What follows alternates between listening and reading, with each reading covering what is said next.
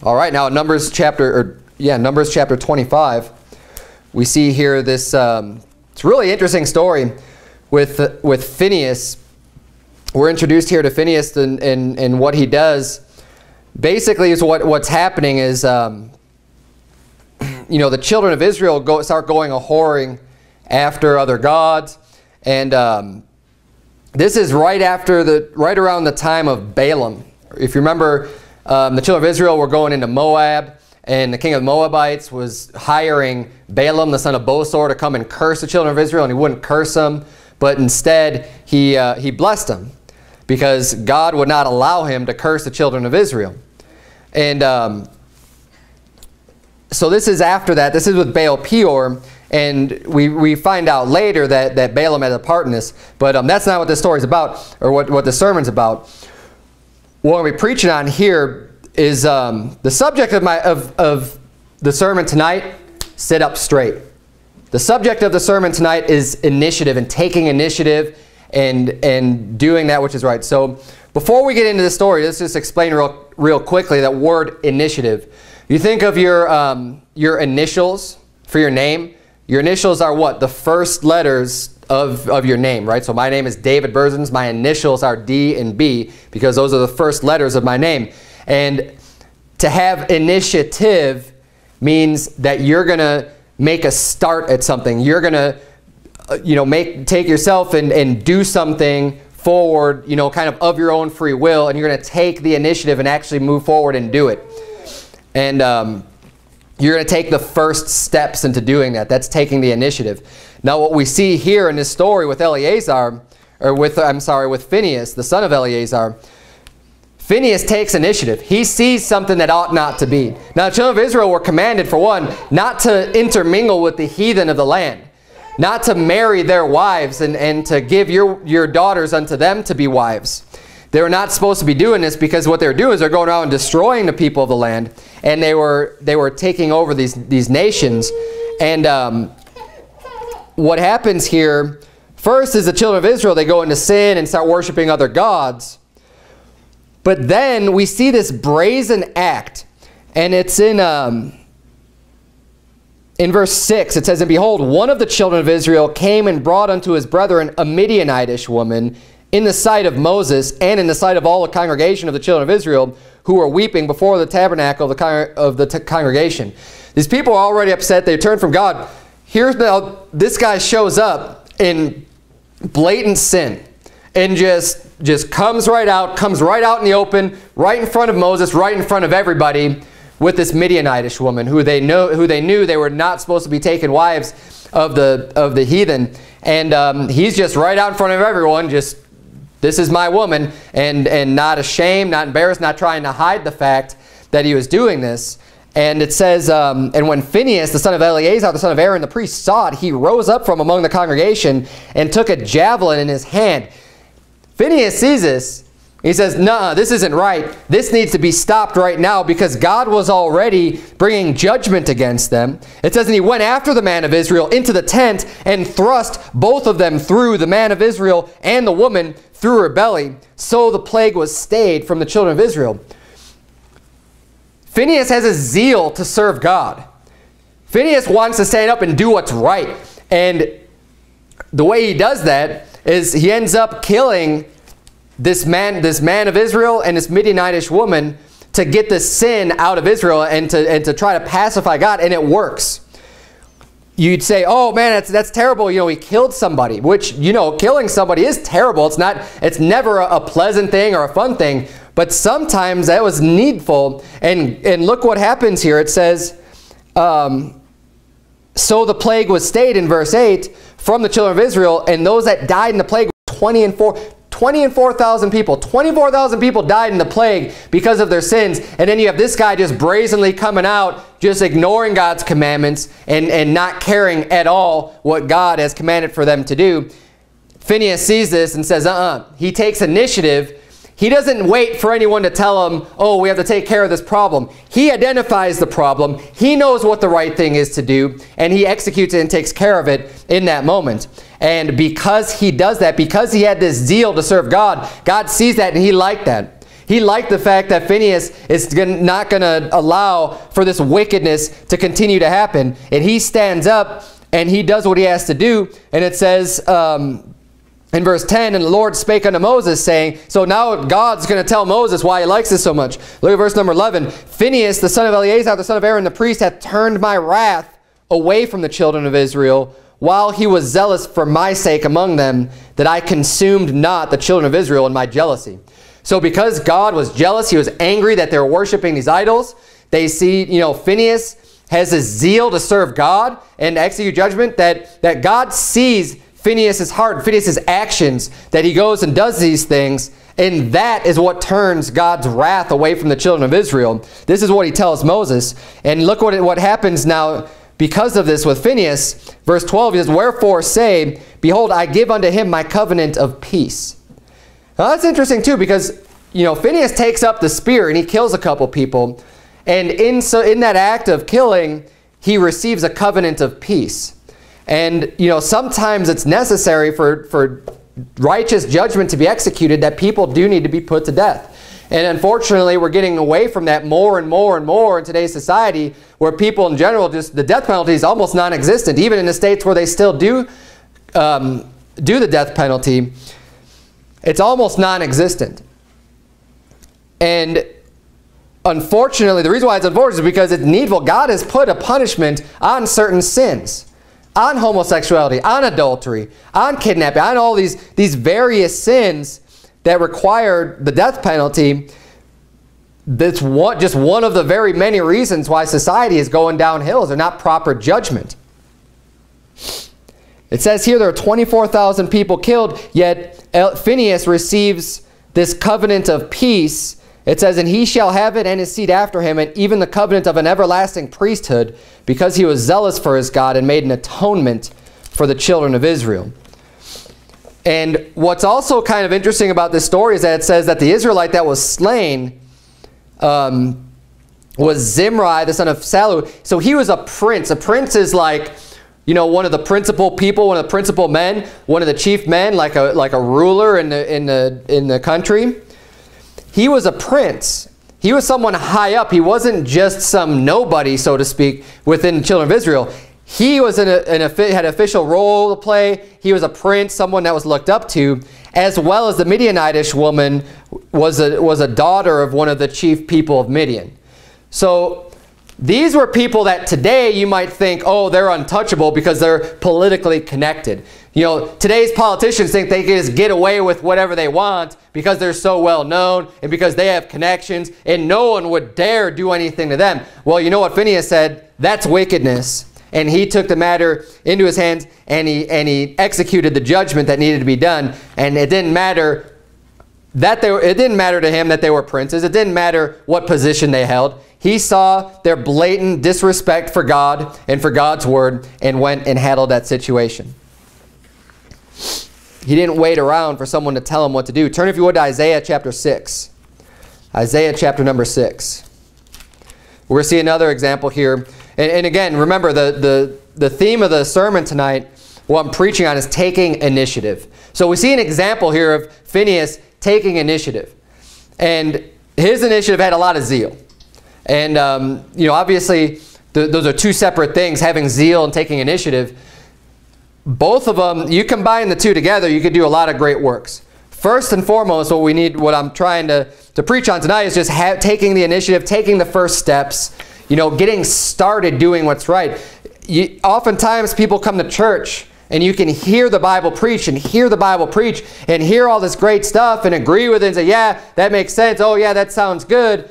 But then when it comes to your own personal life, you just start going back to your regular old habits, back to the things that you do. You don't think a whole lot during the week. You don't take the initiative in your life to start doing the things that you learn, to start taking action on the things that you know that are right and that are true. If you go through your life and never take initiative, you're never going to get anything good done for God. You have to take the first steps. You have to get started doing something in order to complete great works. You can never finish a great work if you never started. And that's where taking initiative comes in. You're in Isaiah chapter 6. Look at verse number 8. Isaiah 6:8 says, also I heard the voice of the Lord saying, whom shall I send, and who will go for us? Then said I, Here am I, send me. And he said, Go and tell this people, Hear ye indeed, but understand not, and see ye indeed, but perceive not. Make the heart of this people fat, and make their ears heavy, and shut their eyes, lest they see with their eyes, and hear with their ears, and understand with their heart, and convert, and be healed. Here we see Isaiah taking the initiative when God's looking for someone. God's looking for a messenger. God's looking for somebody to be a preacher of righteousness. God's looking for someone to preach his word. And Isaiah is saying, Here am I, Lord, send me. He's willing to fill in and stand in the gap and make up the hedge for God so that God's wrath doesn't come upon people, because we need to have this preaching. And now look, as with what happened in Numbers, you know, the job that Isaiah is signing up for, these aren't pleasant things to do. That's why there's hardly anybody doing them. That's why people aren't standing in the gap and making up that hedge. Is because they're not fun jobs to do. But we need to take that initiative. And, you know, the flesh is going to try to get you not to do anything. Not to go out soul winning. Not to read your Bible. Not to pray. Your flesh is going to say, Oh, I'm tired. Oh, I got things to do. Oh, I'm hungry. Oh, I've got everything else going on in the world. I don't have time to go soul winning. I don't have time to pray. I don't have time to read my Bible because I got so many other things going on. When you need to take the initiative and say, no, this is more important. I need to make sure that I'm getting out soul winning. I need to make sure that I'm going out and obeying God's commandments that I have in my life. Turn, if you would, in Acts chapter 17. Acts 17, we're going to see Paul. There's just one example of the Apostle Paul. Paul was a man of great initiative. He got a lot of stuff done for God. He did not sit back on his heels at all. He's going around. He's traveling to new cities, into countries, and preaching God's word. He was a man of initiative. He's a man that worked with his hands to support himself, as well as preach the gospel, as well as to go out and knock on doors, as well as to get churches started. And to do all that work, he simultaneously did both. There's a man of great initiative. But in Acts 17, look if you would in verse 16, the Bible says, Now while Paul waited for them at Athens, his spirit was stirred in him when he saw the city wholly given to idolatry. Therefore disputed he in the synagogue with the Jews and with the devout persons, and in the market daily with them that met with him. So in this story, Paul's waiting for his friends to get there, and he's at Athens. And while he's in the city, he looks around and he sees this whole city is just given to idolatry. They don't know God. They're worshiping false gods. They have false idols that they're worshiping. And his spirit stirred up inside of him. Now I want to ask you tonight, when you look around, when you walk around the neighborhood, when you go out and about, when you're shopping in the stores, and you see people who are obviously don't have God in their life, when you see the idolatry that goes on, when you see people walking into the Catholic Church, is your heart stirred? Is your heart stirred up to preach the gospel to them? Will you be willing to take the initiative to go out and preach the gospel to every creature? Are you willing to go out and knock on those doors? You need to take the initiative. You need to take the first steps. And here's the first steps. If you've never gone out and done this before, hey, find someone who has and go out with them and learn how to give the gospel. Learn how to preach it. But you have to take the initiative. Don't wait for someone to come to you. You need to hear, when you hear something truthful in the Bible, when you hear that we need to go out and preach the gospel to every creature, you should be able to understand that. And when you agree with it, you say, okay, yeah, I can see that's written in Scripture. That's not enough. It's not enough just to agree with the truth. You have to do the truth. You have to walk in the truth. You have to walk in the Spirit. Turn, if you would, to Colossians chapter 3. Colossians chapter number 3.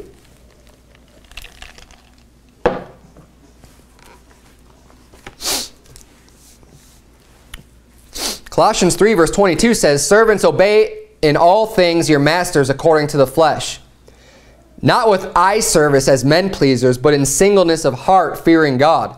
And whatsoever ye do, do it heartily as to the Lord, and not unto men, knowing that of the Lord ye shall receive the reward of the inheritance, for ye serve the Lord of Christ. Now the reason why we turn to the Scripture is because taking initiative is something that can help you in all aspects of your life, basically. It's not even just with the spiritual things.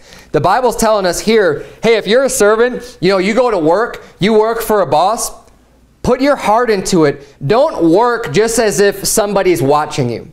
You know, just because your boss is watching you, he's keeping track of how many things you get done.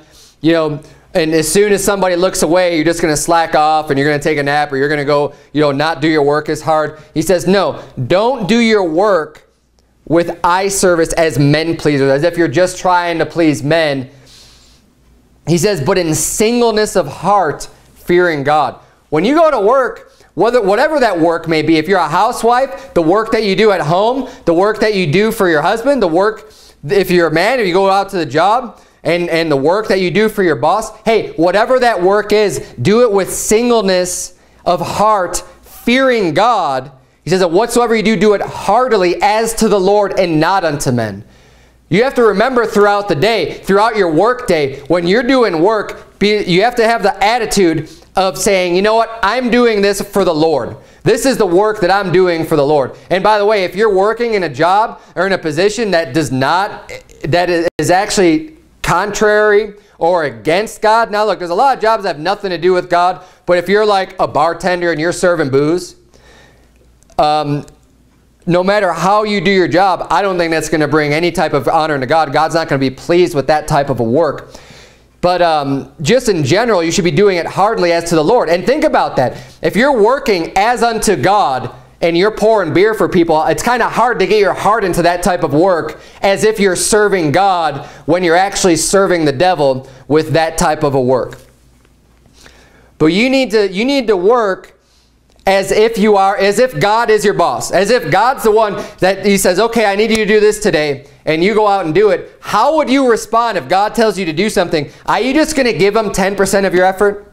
Are you going to give him 50% and say, well, yeah, I'm going to play on Facebook for a while and then I'll get around to doing my work. Don't worry, God, I'll get around to it when I get around to it. Are you going to be, not caring, playing on your phone, doing whatever? Or are you going to say, no, this is the job I have before me and I'm going to get my job done. And if I have any time left over after I get my work done, that'll be the time I use for enjoyment.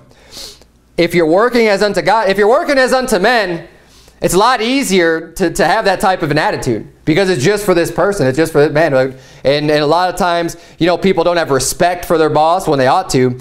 And they don't have respect for other men or other people. Well, if you're working as unto the Lord, you better have respect unto the Lord. It says, knowing that of the Lord ye shall receive the reward of the inheritance, for ye serve the Lord Christ. See, God's going to see the work that you do. If you're working as unto the Lord, and let's say you don't make very much money at your job. You say, well, they're not paying me enough for what I'm making, for what I'm doing for them. My job is much more valuable. My work and the time I'm giving them and my efforts are much more valuable than they're compensating me for. Hey, don't worry about that. If you're working for the Lord, if you're working as unto Christ, then you don't have to worry about that because God's going to see your heart. God's going to see your work and he'll make things right for you. God will reward you. And I don't know about you, but I'd much rather have God reward me than my boss. Because I know that however God's going to reward me, it will definitely be just and maybe even more and an extra blessing coming from God than I would get from just another man from my boss at work or whatever. But taking the initiative, doing that type of work, having that type of an attitude, when you're on the job, take the initiative to take on new tasks. If you're working, you're getting your job done, but because you're working so hard, you've got some extra time. Hey, don't just sit around and wait around. Take the initiative to start doing something else. Even if you're not told to do it, you know something needs to be done. When you see something that needs to be done, don't just walk by and not do it. Take the initiative to do it. Now, obviously, if you're working on something else, then keep focused on what you're doing. But if you're able to get through your work and you have extra time, hey, take the initiative. Take on something new. Go to the boss and say, hey, what else can I do for you? Take that initiative, take that step, and God will bless you for that. The Bible says in James chapter 1, verse 22, it says, but be ye doers of the word and not hearers only, deceiving your own selves. Again, this is going back to what I was preaching about earlier. Taking initiative is going to require you to take the things that you learn from the Bible, and that's whether you're in church or whether you read it in the Bible at home. You need to be able to take what you learn and put it into practice in your life. And this all sounds good. Again, you can be sitting in church and be like, yeah, that sounds good. Yeah, I need to do that. But you need to do it. You don't just need to tell yourself, I need to do this. You need to actually put it into place. You need to actually put it into practice in your daily life. Now, whatever you need to do that, I don't know. You need to figure it out and start doing it. You need to decide, hey, I'm going to start doing it right now. When I wake up tomorrow morning, I'm going to open up my Bible. I'm going to read it. Whatever it is, wake up early. Whatever it is that you need to do to get a jump start, you need to start doing these things that we need to do from the Bible. And it's you know, it's always great to do things, like if you're asked to do something, if you're told to do them, but you know, assuming they're the right things to do. But it's even better when no one has to ask you, when no one has to tell you, when no one has to preach it from the pulpit, when no one has to do these things. You just take it upon yourself because you see it in the Bible. Hey, that's what's good. That's what's right. That's what taking initiative is all about. And the Lord's going to see you doing that, and the Lord's going to bless that.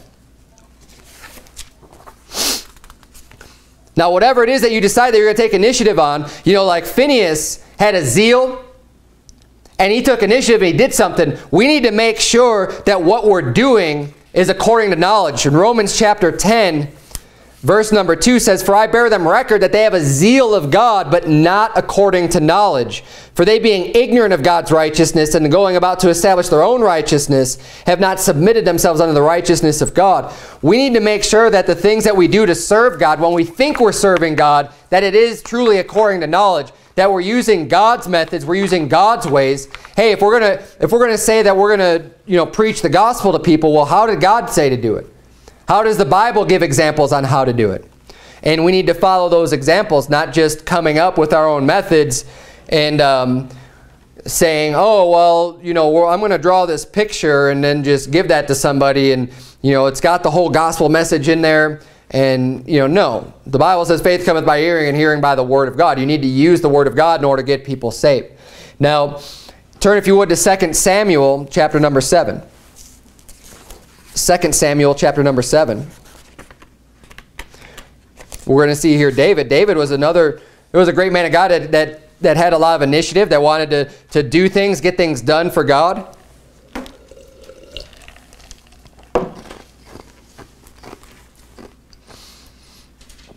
Second Samuel chapter number 7. Because we see here in this story that David had it in his heart that he wanted to build a house for the ark of God. David looks around and he says, you know, they're establishing the kingdom. They're doing all kinds of great works. They've had some warfare. They're winning these battles. And he sees the ark and he said, you know, he loves God. He loves the word of God. He loves the ark. He loves the covenant. He loves all these things. And he sees, he's like, well, you know, why is the ark of God just in a tent? He's like, why is this tabernacle? We should do something more, because, you know, and it's out of a right thing in his heart. And he did this the right way. Look at verse number 2 of 2 Samuel 7. The Bible says that the king said unto Nathan the prophet, "See now, I dwell in a house of cedar, but the ark of God dwelleth within curtains."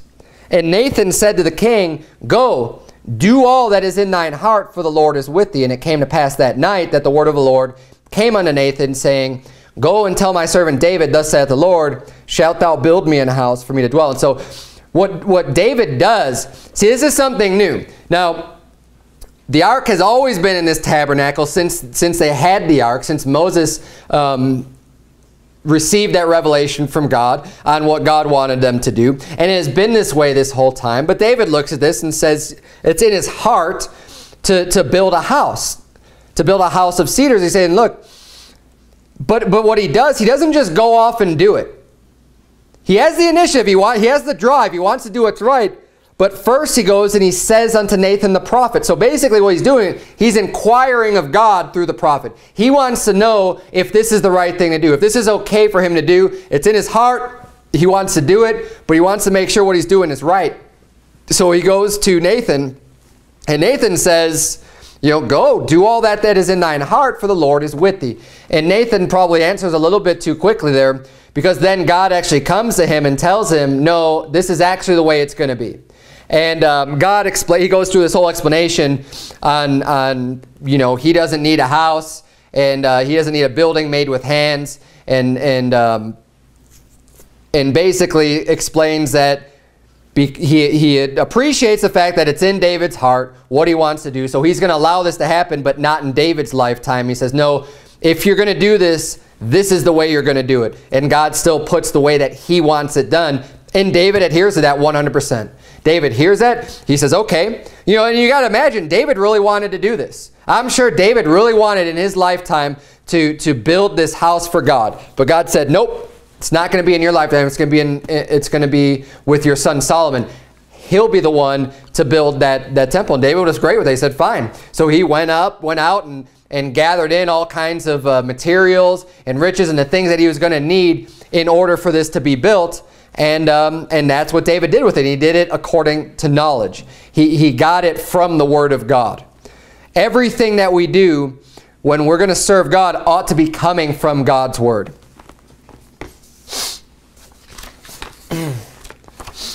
Now, if we're going to take initiative in our... turn, if you would, to Genesis 47. It's the last place we're going to turn. It's a shorter sermon this evening. But when you take initiative in your personal life, there's a lot of things that you need to analyze, first of all, from your own life. Are you doing these things? And if you're not, you need to take initiative and make a plan for yourself. So number one is reading the Bible. Are you reading your Bible daily? Are you reading your Bible? Have you read your Bible ever from cover to cover? Have you read the entire Bible front to back, every single page? And if you haven't done that, then that's step number one. You need to do that, and you need to take initiative and say, you know what, I haven't done this before. I'm going to make a plan. Right after church, I'm going to make this plan. I'm going to decide in my heart that this is what I'm going to do, or tomorrow I'm going to start doing this. But you have to start. Initiative is that initial getting started. Once you get started doing anything, hey, it gets a lot easier from there. I remember going out soul winning. It was really hard to get started doing that. But once you get this routine set, once you get something going, once you initiate the first time doing it, then it becomes easier and easier and easier. There's something about just breaking through that ice, getting through to that first step, getting through to that first door. Once you get, and I've noticed this too, now I'm a lot more comfortable. I don't get nervous when I go out soul winning anymore. It's a lot easier. But when I first got started out soul winning, I remember not wanting people to come to the door. I remember not really wanting to talk to people and you know, not having the boldness that I needed, but I was still going out and doing it because I knew I needed to do it. And every single time without fail, once I talked to somebody, once I got through that first door, it's like all of my concerns just went away, and it wasn't nearly as I wasn't nearly as anxious or as fearful after you kind of get started and get going into it. But it takes that initiation. It takes that first step of doing it. Hey, if you're going to be reading your Bible, if you're going to make a plan to read every year, it's going to have to start with the first day of doing it. Now, you ought to persist through that, but if you don't get started, you're never going to do it. One of our church members, Sebastian, he took a great step of initiative when he came to me one time after service and was telling me that, you know, he speaks Polish, and he was looking for a Polish Bible that lines up with the King James. He said because the only one that he could find is the newer version that's kind of like the NIV in Polish. And so he took it upon himself. He took the initiative to just decide that he's going to go and he's going to try to get a copy of the more correct, the more accurate version of the Polish Bible in print again. So what he's doing now is he found it online, and he's trying to convert it, and he's basically going to publish or print his own Polish Bible so he could have it. And that's something that he decided on his own, that he took the initiative to do it. He started taking the steps. He saw something. Hey, this is a problem.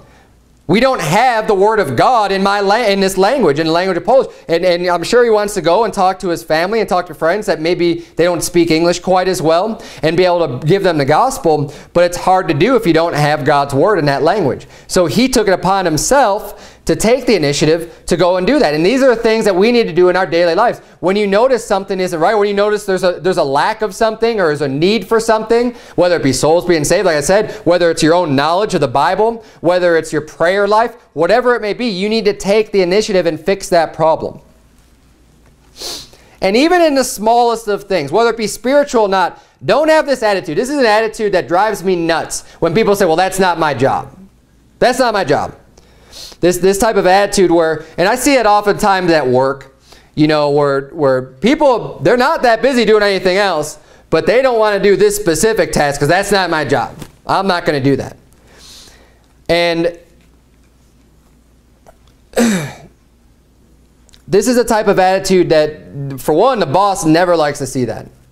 The boss doesn't want to see someone come in and just have this attitude of like, well, this is all I'm hired for and this is what my job is and I am not going to do anything outside of that.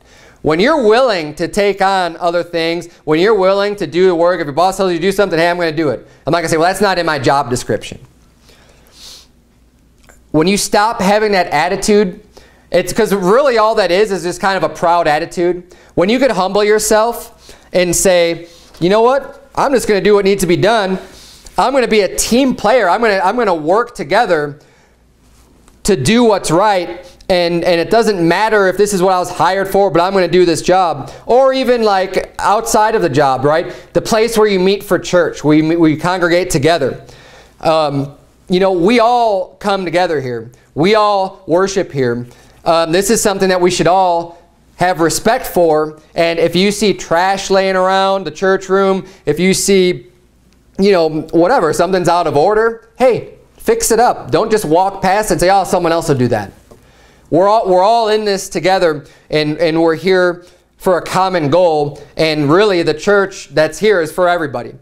Now, we have people that are designated to take care of these things, but you know, you shouldn't just rely and just say, oh, well, that's someone else's job. No, you step in and just do it. And you know what? God's going to see that, and He'll bless that. If you have that type of an attitude, you're going to be making someone else's job easier, for one, but for two, it's just the right thing to do. Now, with soul winning, as I mentioned earlier, maybe you've never been before. Don't wait for somebody to ask you to go out soul winning. You need to take the initiative. If you've seen that it's right, you need to make sure that you step up and say, and either go at the soul winning time that's published in the bulletin and say, you know what, I've never gone soul winning before. I know it's the right thing to do. You take that initiative. You take that first step and come on out. Now, maybe you have been soul winning before. Maybe you're comfortable with it, and you know someone that hasn't been soul winning before. Hey, take the initiative to ask that person to come. You say, yeah, but you just said don't wait for someone to ask you. Yeah, I know. But some people still, if they don't take that initiative, you go ask them to come. You go invite people out to come soul winning with you. You bring it up in conversation. You try to help that brother or sister out to become closer to Christ and to do more things that they're supposed to be doing. If you see a lack there, hey, invite them out. Don't just say, oh, well, they shouldn't need for me to ask them. Yeah, you're right. But they still might be waiting for someone to ask them. You can't just say, well, that's not my responsibility. That's like saying, well, you know, the people that want to get saved, maybe should just come into church then, just drag their butts in the church and then they'll get saved. No, you need to go and bring the gospel to them. And should they come into church and get saved? Yeah, of course. But it doesn't mean they all are. So either way, if you've never been before, hey, don't wait for someone to ask you. And if you have been before, find someone who hasn't been before and just politely ask them and say, hey, do you want to come out soul winning with me? Maybe that's all they're waiting for. Maybe that's all they need is just a little bit of a nudge, just a little bit of a push. Take the initiative. Take the responsibility upon yourself. Now, maybe the scheduled times don't work for you. Take the initiative. Plan a separate time. Talk to other people in the church. Say, hey, I really want to go soul winning, but these times don't seem to work out for me. Are you willing to come soul winning with me at such and such a time? I have off of work at this time. I can go now. Are you able to go with me now? And take that type of initiative. All kinds of things. You'd be starting a nursing home or a jail ministry, going and visiting the fatherless and the widows, as the Bible says, that's pure religion. It's undefiled. Going out and doing those things. Don't wait for someone to ask you to do those things. Don't wait for someone to tell you to do those things. Hey, if you know what's right, it's in your heart, go out and do it.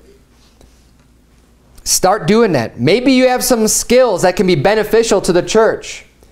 You should offer up those skills. Think about what you can do just to help our church grow, to help the church in general. Maybe you're good with computers and you could help with the website. You could help get sermons posted online. You could do all these other things. Hey, if you're good at that, offer up that skill. Hey, maybe you like visiting elderly people. Find the elderly people in the church. Why don't you go just be a blessing for them? Why don't you go take them some food or help them clean up or do something nice? Maybe there's some repairs that need to be made. Maybe there's some cleaning that needs to be made. Whatever it is, you say, hey, I can do that. Well, take the initiative. Take the first steps. Approach the pastor, approach someone and say, hey, I want to do more. I want to help. What can I do? Oftentimes, people have a willing heart. They just don't know what to do. Hey, if you have a willing heart, don't just sit back and wait. You don't know if someone, someone else might not have any idea that you have a certain skill. You have no clue.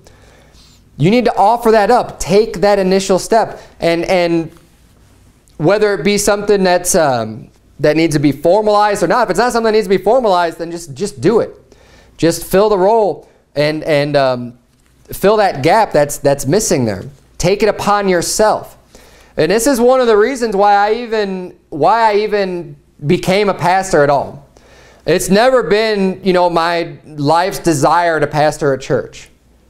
But what I notice and what I've come to see through visiting, all around the country, visiting various churches, and just talking to people in my own experience trying to find a church, it just seemed that there was lacking some good biblical preaching and teaching, and people who weren't afraid to preach the Bible and who actually can expound and read lots of scripture and back up what you're saying with the Bible. There seemed to be a big lack of that, and it got to the point where I'm saying, well, look, if I'm not going to do this, who's going to do it? And you ought to have that same mentality. Hey, if you decide I'm not going to do this, I'm not going to go out souling, I'm not going to read, whatever it may be, who's going to do it? Some things we're commanded to do, and some things we're not. And the things that we're not, hey, if you don't do those things, who's going to do them? You're in Genesis chapter 47. Did I have you turn there? Genesis 47. This is our last scripture, Genesis 47.